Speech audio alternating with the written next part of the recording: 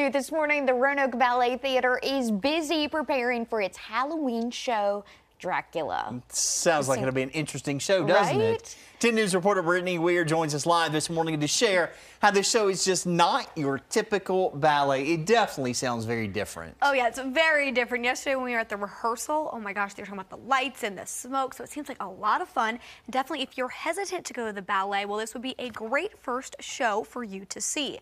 Well, the dancers at the Roanoke Ballet Theater told me that Dracula is a fun production and a little scary, but it's still kid-friendly.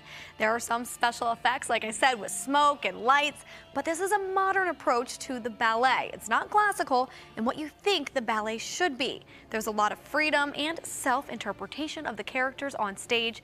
And Norbert, the choreographer of the show, said it is a living, moving production. So this means they're always changing things up. It's a good show for the entire family, especially for people who had never thought about going to see a ballet because, you know, they have certain preconception about, oh, this is something I'm probably not going to enjoy. Well, this is totally different. Norbert says the show has more of, that Broadway kind of feel, and he really hopes the audience sees how talented these dancers truly are. Well, Dracula will be performed at the Jefferson Center on October 30th at 2 and then 7 p.m. Brittany Weir, 10 News, working for you.